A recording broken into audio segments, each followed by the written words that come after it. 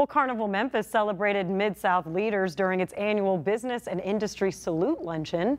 The luncheon was held at the Hilton Memphis Hotel yesterday. Awards were given to local leaders who are making an impact in the greater Memphis area. The 2023 President's Award was presented to Archie Willis Jr. in memoriam and Archie Willis III of Comcap Partners, which has helped finance more than 4,200 units of affordable housing in the Mid-South. Many other awards were given out. For a full list, click on this story on abc24.com.